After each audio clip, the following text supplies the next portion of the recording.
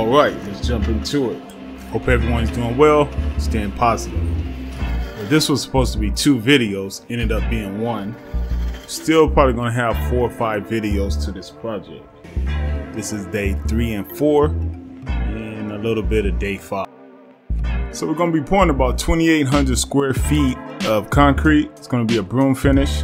We also got about 240 square feet of stamped concrete. You'll see later on in the next video. So here we have our laser out. We establish our proper grade. We're going to stay 1 foot along the perimeter of the fence all the way around. And in the back of the artificial turf is going to create a walkway.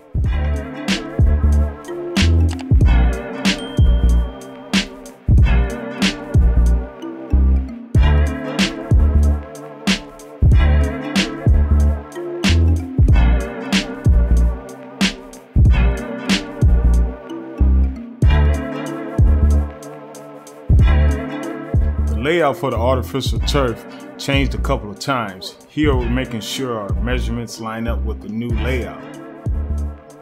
So my son's still showing up, which is pretty good. Anybody with a teenager know how hard it is to get these guys off the game. By us being down 1 guy, he really stepped it up this week. Of course he's gonna ask for more money though.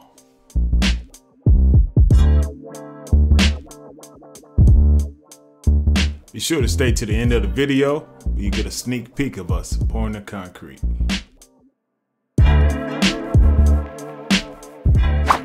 Now that we established our grade, we'll throw up a string line about every 15 feet.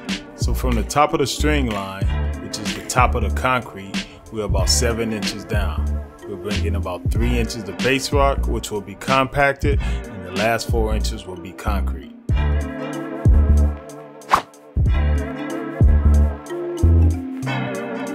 So part of day 5 and 6, we brought in close to 40 yards of base rock.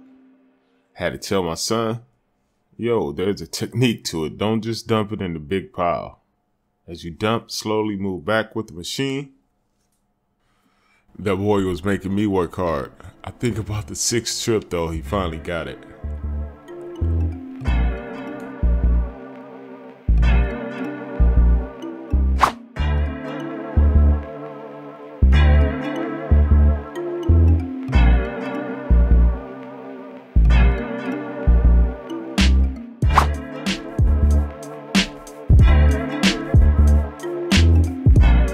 Now it's all about getting the proper grade. That's where the string light played its role at. Once that is established, it's time for us to vibrate the base rock.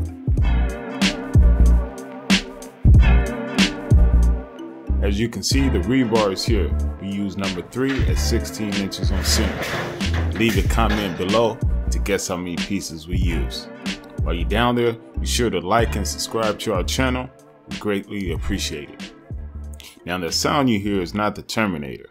It's the sound of our rebar tying gun. This is a true time saver.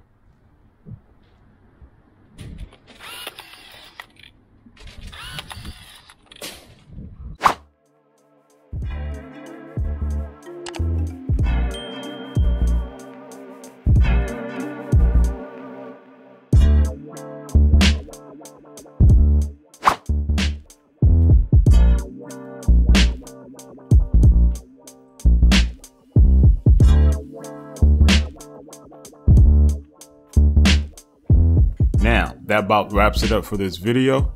Be sure to subscribe to our channel to be the first one to see us pouring this patio. I know we got a lot going on in the Bay lately, with the fires, 19, the kids still at home. Just remember to stay positive, and it's cool to ask for help. Oh yeah, a glass of wine will help also. If you're in the Bay Area, Sacramento, hit us up for a free estimate. Make it a good one.